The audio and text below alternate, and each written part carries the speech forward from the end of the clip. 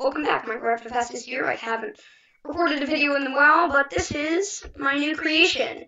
Now, I just dropped a piece of white wool. This is one of my bigger creations, and I usually don't use command blocks in my build wall. Some of the time I do, but usually not so much. This time I have used quite a few of them, in order to create this, recreation in Minecraft 1.8 of the classic Swedish game Pentago. So the way that Pentago works, in case you're not familiar with it, is it is a game where you're on a 6x6 grid made of four different 3x3 segments, which you can see here, that can rotate. So the goal of the game is to get 5 of your tiles in a row. And the way that I've recreated this is with these pieces of white and black wool. So the way you place them in is just regular. So basically the players trade turns, and your goal is to get 5 of your piece in a row, or it could be row, column, or diagonal. So it's sort of like tic-tac-toe, except that it's 6x6, 5 in a row, and a different little game feature where the tiles can turn later on, which I'll show you.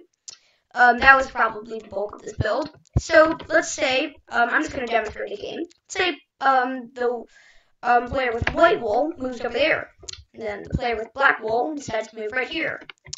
Let's say then the player with white wool decides to go over here, and the player with black wool decides to go over here on return. By the way, the spinning, you only, part of the main concept of the game is that after you have at least 2 tiles on each segment, on each of the 4 segments, then you actually start spinning the tiles, which is quite interesting. I'll get to that in a little bit. So then let's say the player with black wool moves here, then the player with white wool moves here, then the player with black wool moves here, and the player with white wool moves here. In reality, that wouldn't be a good move, but well, now since there's 2 tiles on each of the 4 squares, this interesting thing starts happening. Each player has to spin a tile. Each player has to spin a tile at least 90 degrees. They have to. I mean, you're able to do it before that, but the problem with doing it before that is if you just spin something like this, then it doesn't do anything. So they're allowed to, but once there's at least 2 tiles on each segment, then people start spinning. So let me show you that in action. So let's say so I believe the person with black wool or the person with white wool just played. So let's say they want to spin this top one counterclockwise, and they press this button, and you will spin that counterclockwise. Now, by the way, this whole system is really just me showing off this new method of spinning that I've discovered. There's no rotation command in Minecraft, which I think they should for sure add, but there isn't a rotation command, which has made this quite a bit of a tricky thing to build. But as you can see, I successfully made rotation in Minecraft. So, as you can see, that one rotated. By the way, this is how the setup works. So, this one corresponds to that tile, this one corresponds to that tile, that one to that one. You get it. It's based off the layout of the board. The first one means move clockwise. Second one means move counterclockwise.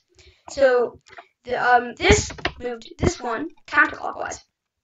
Now player black decides, well, I am going to move here. I will move right here, and I will also spin. Let's say this one, like this. I don't know why they would do that, but let's just say they do. And then the white player is like, I will then move right here and decide to spin this tile, like that. Well, then black player might be like, oh, I see what you're doing, I'll do that. And spin that back, and you get it. It's sort of an interesting game. I don't know. Oh, was that there before? I think that was. You get it. It's quite an interesting game, and the goal of how to win is you have to get 5 in a row. So, just for the heck of it, let me demonstrate that. Let's say player black moves here, and then spins that, and then player white moves here, and spins the bottom one. Then player black could win by just doing this.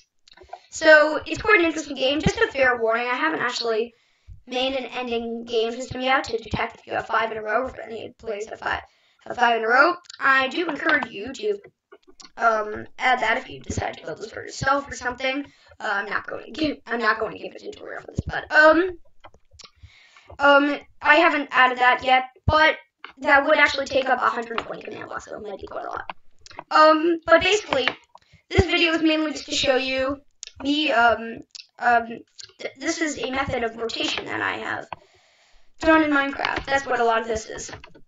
So let's say you, have the letter T, like, up here like this. Hold on, wait. Let's draw this in.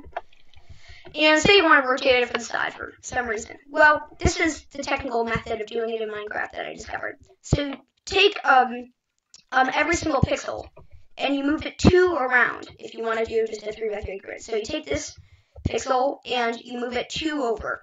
But the thing is, if you just did it over here, it would get really messy and stuff. So you have to move it over here to the corresponding place. So like this would move 2 clockwise if say you want to move the T clockwise. So it's like this.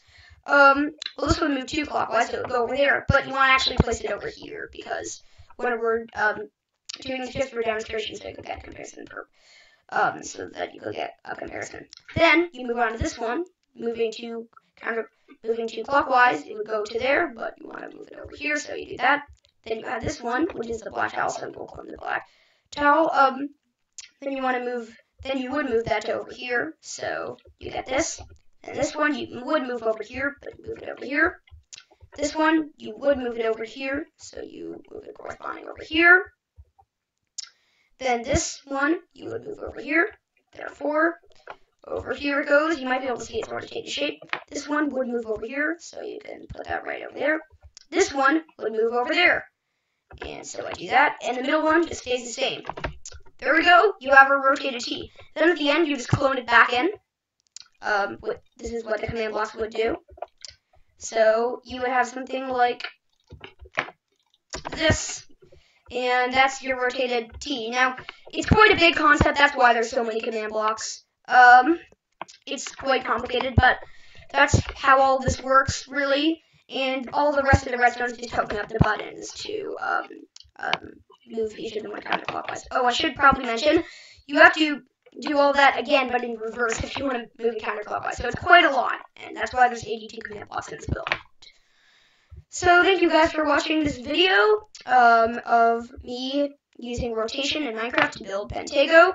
I hope that you guys have enjoyed this video, and goodbye.